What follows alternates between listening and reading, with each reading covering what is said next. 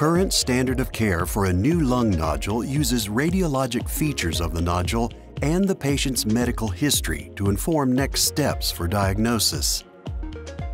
But nearly 3 out of 4 patients have a low to moderate risk nodule where next steps are unclear.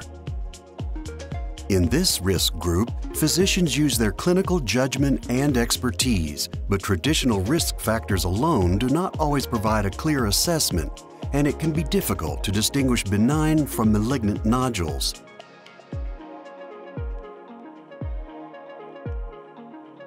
Nodify Lung testing was designed to help address this problem. The testing strategy incorporates the Nodify XL2 and the Nodify CDT tests, 2 blood-based lung nodule tests that help physicians reclassify risk of malignancy by integrating dynamic proteomic insights with clinical risk assessment. Test results are delivered as an individualized risk of malignancy to support shared decision-making between the physician and the patient.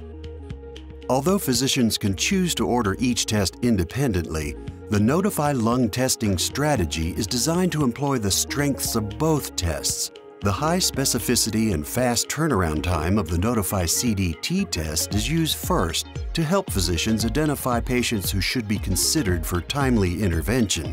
When Nodify CDT is negative, the high-sensitivity Nodify XL2 test is used to help identify patients to be considered for CT surveillance.